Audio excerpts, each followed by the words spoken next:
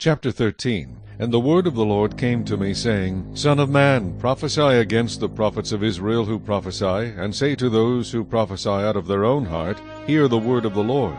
Thus says the Lord God, Woe to the foolish prophets who follow their own spirit and have seen nothing.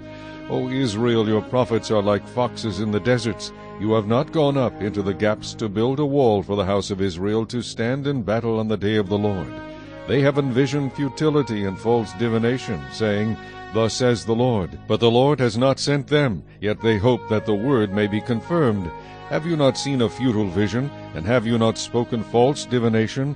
You say, The Lord says, but I have not spoken. Therefore thus says the Lord God, Because you have spoken nonsense and envisioned lies, therefore I am indeed against you, says the Lord God. My hand will be against the prophets who envision futility and who divine lies. They shall not be in the assembly of my people, nor be written in the record of the house of Israel, nor shall they enter into the land of Israel. Then you shall know that I am the Lord God. Because they have seduced my people, saying, Peace when there is no peace, and one builds a wall, and they plaster it with untempered mortar. Say to those who plaster it with untempered mortar that it will fall. There will be flooding rain, and you, O great hailstones, shall fall, and a stormy wind shall tear it down.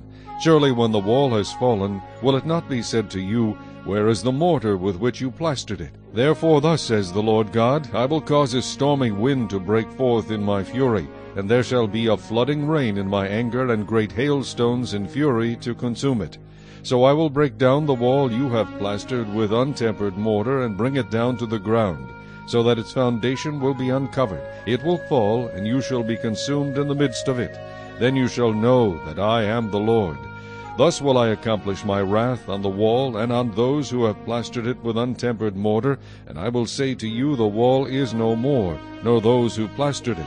That is, the prophets of Israel who prophesy concerning Jerusalem, and who see visions of peace for her when there is no peace, says the Lord God.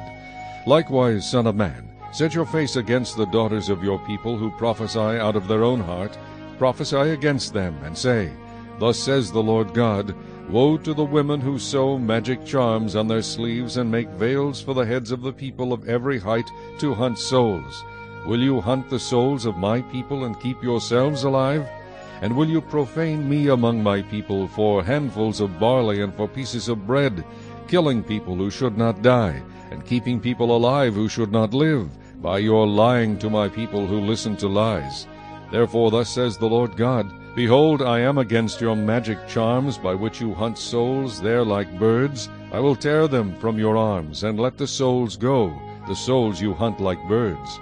I will also tear off your veils and deliver my people out of your hand, and they shall no longer be as prey in your hand. Then you shall know that I am the Lord.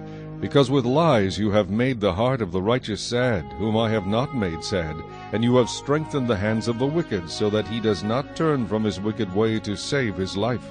Therefore you shall no longer envision futility, nor practice divination. For I will deliver my people out of your hand, and you shall know that I am the Lord.